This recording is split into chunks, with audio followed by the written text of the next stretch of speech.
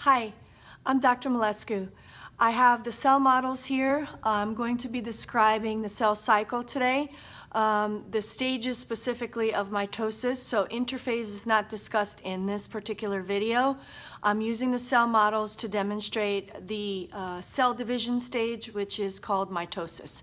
So without further ado, let me show you the models so you're ready and prepared for your lab practical. Here we go. So model number 1, take a good look here. This is early prophase. Here, seen in red, you're going to see the nucleolus, and this whole area here is called the nucleus, and you can see the chromatin is the genetic material, not yet condensed into chromosomes. So this is early prophase. You can see the centriole here with the spindles ready to form. The spindle formation allow for the movement of the chromosomes. So that's model 1. Here's model number 2. So with model number 2, this is full prophase here, where you could see the chromosomes starting to condense. What happens is the nuclear envelope starts to break down. The chromatin condenses into what's called chromosomes. And here you could see that whole region pulling out the spindles. So the centrioles, which are at 90 degrees to each other, those little fibers, are pulling out the spindles so that the chromosomes will be able to be moved when they need to be moved, which is the next stage. All right, so prophase, what were the top 3 things that happen? Nuclear envelope breaks down, chromatin condenses to chromosome, and then the spindle starts to form. And so you could see here the formation of the spindle and visibly the chromosomes. So this is model number 3. And what can I say? The next thing is very easy to identify because the next stage is metaphase. The chromosomes go to the middle or the equator of the cell. Metaphase for middle, M for middle, the equator. So all the chromosomes line up at the center. So you can see here the spindles have pulled the chromosomes to the center. So therefore this is a metaphase. Anna gets a divorce, so the chromosomes, when they separate, all right, that's how I remember anaphase. So anaphase, Anna gets a divorce. Anaphase is the separation of the chromosomes to opposite polar ends of the cell. So take a look over here. You can see the spindle right here, the spindles. Okay, the spindles are pulling the chromosomes away to opposite polar ends of the cell. This is anaphase. Easy to identify for your lab practical. Hopefully you'll remember. Okay, then we move on to model number 6 here. And if we turn it this way, you could see that little cleavage furrow. So right in here is the pinching in of the cell. So you know that this is telophase, and you can see the chromosomes are still on opposite polar ends, okay, and you can still see the spindle, but you see the cleavage furrow, so that gives you a hint that this is early telophase.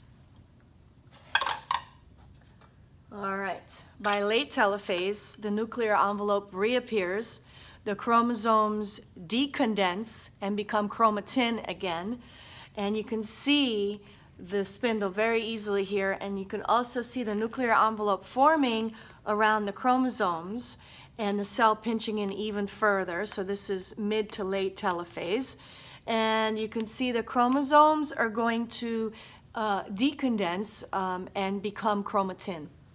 All right, so now we no longer have, this is late telophase, no longer have chromatin, a chromosome, we go to chromatin, the nuclear envelope is reformed, and this shows a visible barrier between one cell and the other. So you can see 2 separate cells. You see the membrane here. Okay, so it's 2 separate cells, so therefore this is cytokinesis. Late telophase to this stage, which is cytokinesis. All right. So I would say if this was on the test, because there's no cell separation, this is quite late telophase. When you see complete cell separation, 2 equal daughter cells, all right, that is already, cytokinesis has taken place. All right, so that's that. Now I'm going to go over cell structure and function. I know I did a previous review on this. Hopefully this video will be better because I can bring the cell model closer to you so you can see. All right, so step one, I'm going to show you here. You see the red string here? This represents the chromatin. Right in here you can see the nuclear pores. So the nuclear pores is for that messenger RNA to leave the nucleoplasm after transcribing the DNA in the process of making proteins, protein synthesis. That mRNA is going to be hooking up with the ribosomes. You could see ribosomes here and polypeptide chains. The rough ER with the ribosomes, take a really nice close-up view. You could see the ribosomes all studying the rough endoplasmic reticulum. This is the site for protein synthesis. All right, and you can see rough ER throughout the cytoplasm, which is the space inside the cell. Okay, now where's the smooth ER? Well, you can see the smooth ER is over here without any ribosomes. It's not studied with any ribosomes. Okay, so that's that. Now let me show you. Here you can see the polypeptide chains and protein synthesis taking place. Let me show you right here. You can see the mitochondria, which is the powerhouse of the cell. So you're going to have mitochondria throughout the rest of the cell, right here, here, here.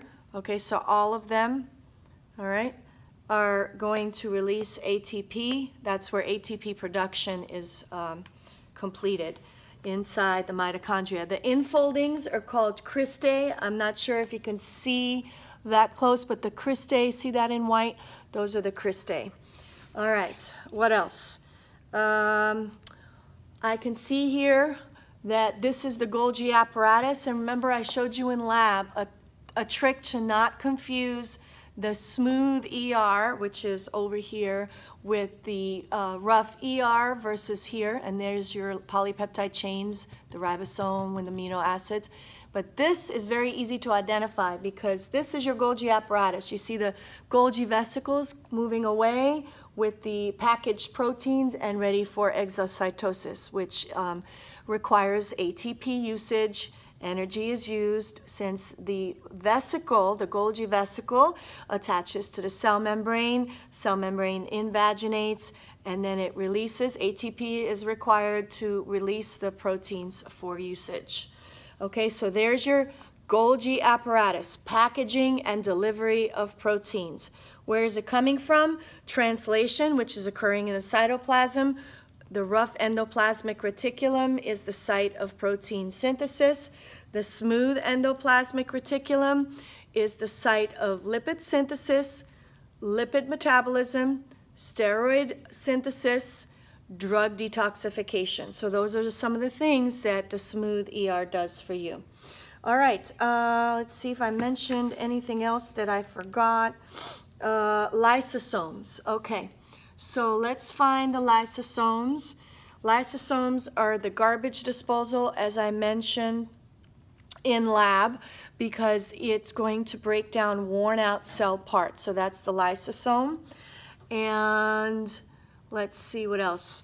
Number 14 over here, you can see these are just fat vacuoles.